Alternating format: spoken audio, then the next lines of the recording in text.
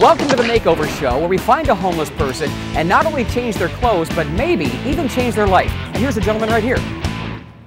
So, sir, what do you think? Would you be interested in doing maybe a makeover show, something like that?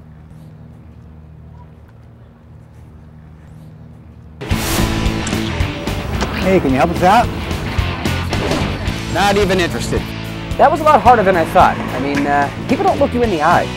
Which, I'm used to that when I'm out on a date, but not in the general public.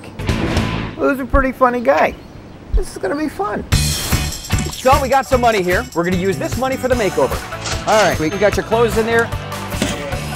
Now we wait. We're washing away your past life. Now it's time for a new wardrobe. Ta-da! $5.99, high fashion. No, you look at the Hamburglar. No, Mr. Furley called, he wants his shirt back. Great shirt. After you're done wearing it, we can put it on the ground and have a picnic on it. You ready? Here we go. I feel like a new car. All right. Yeah! Oh, yeah. You're doing a great job. After this, we're going to get him Simonized. Wow! Yeah. Feel better now? Oh, hell yeah. All right, my friend.